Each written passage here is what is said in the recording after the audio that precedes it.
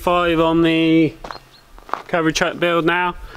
I actually thought this would be done by day 5. It's quite a bit more work than I first thought. So what I need to do now is basically make my sliders for where the ramps are going to go, which they're basically going to go in between this, underneath there, so they'll slide in. And I want them so that I don't want them so they're sticking up above the level of this. I want to keep them flush, so they're going to have to sit from about this point here, and then they'll slide sort of up. They'll go in sort of up at an upwards angle so that I can get them in further.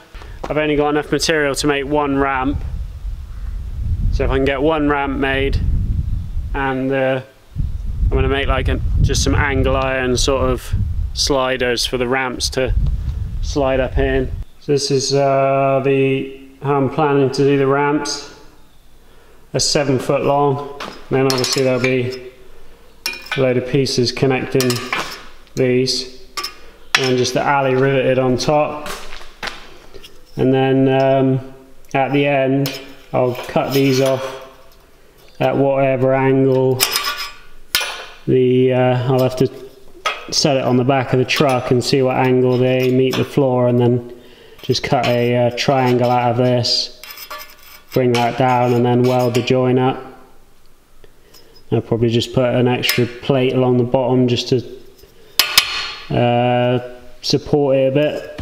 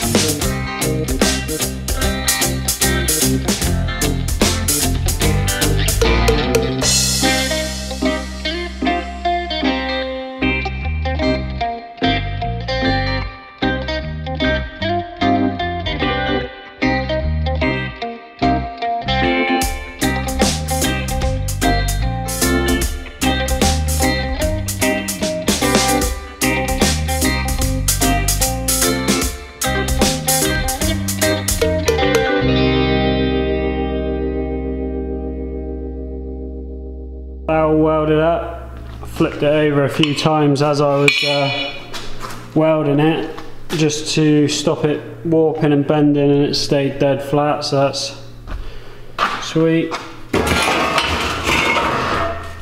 So I basically just got to cut this off at the right angle now. I'm going to put a piece of angle iron on the end of here, just like the lip of it sticking out, and then same thing on the back of the truck but the opposite, facing up the other way, and then that'll just be how it slots in.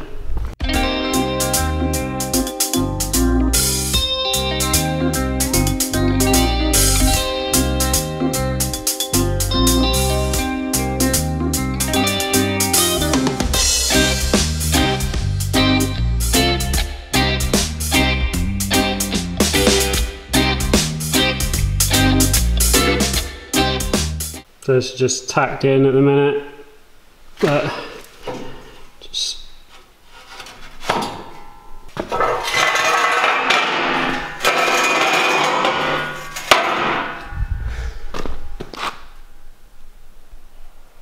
added a couple of plates on there just where it's going to be skidding around on the floor.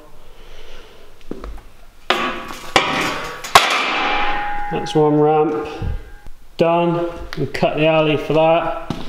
Now I've just got to make this lip again, which is basically just a piece of angle iron. I've got it sort of tilting back a little bit to make up for the angle that the ramp slots in there.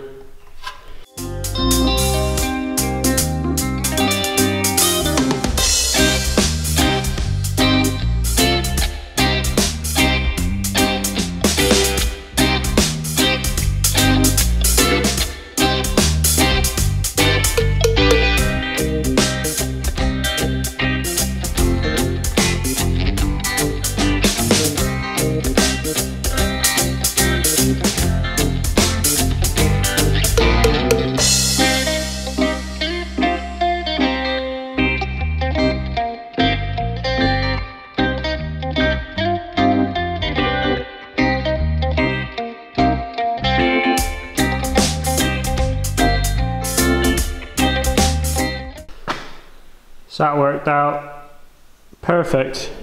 It almost didn't though. Just got enough of a gap under there to slide the ramps in. Once that's got alley on it, there's just enough gap to get it in. And then yeah, those will just slide in like that, and then I'll just have some sort of pin that locks them in place.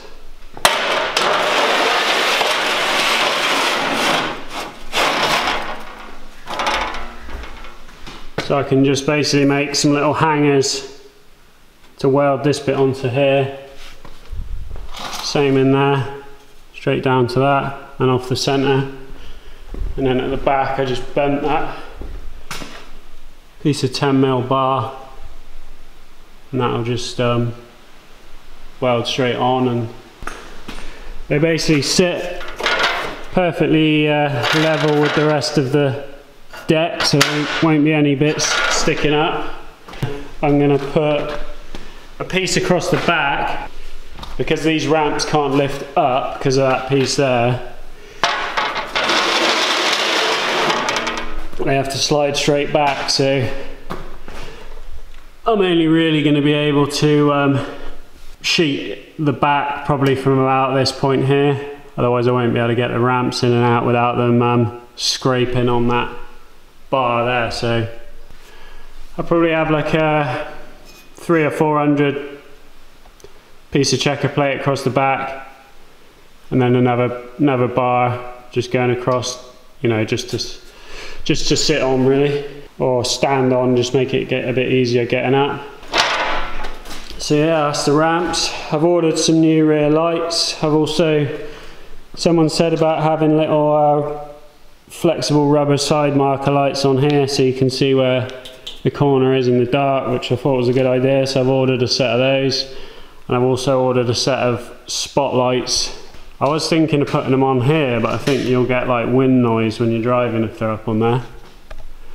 So maybe just put them on, well, it's going to have a tyre rack on it, so I might either mount them on the tyre rack, or I could just put them on top of this bar that's going to be sitting up here.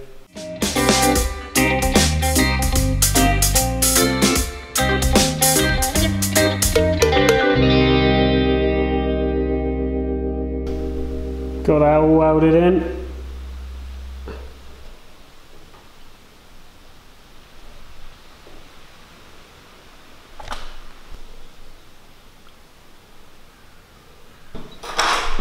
I've got some tie downs as well. I'm going to weld them in flush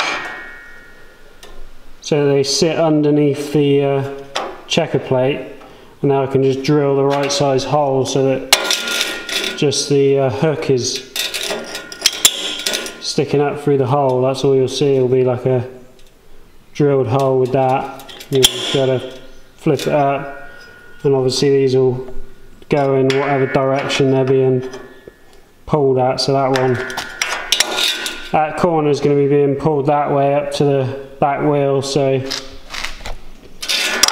that'll get welded in like that. I'll probably trim this edge off just so they're a bit closer to the edge. It'll kind of be like that. So that one will be pulling that way up to the front wheel. That one will be pulling back towards the back wheel. So I've measured up my Mark II Escort where the wheels will sit, and the front wheel will sit just where that tape measure is, and then the back wheel is going to sit just over that. So I think what I might do, just where the wheels sit, is just put an extra piece of this because it's so light.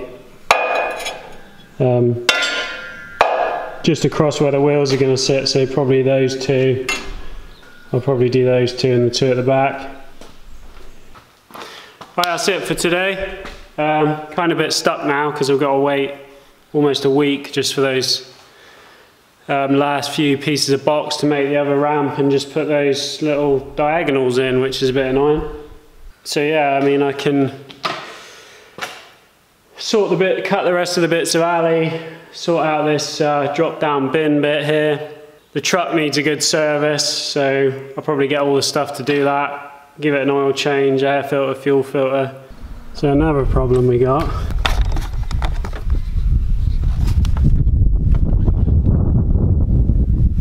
The water's full of oil.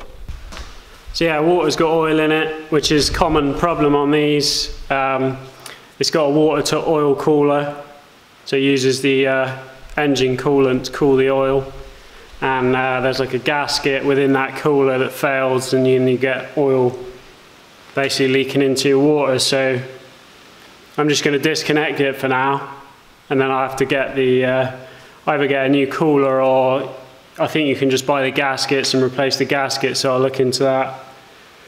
So give it a service, do that, and then I'm going to just clean all the rusty scabs off the chassis and coat that with probably with like Gravitex, which is like it's like an underseal type stuff, but it's good, I've used it before.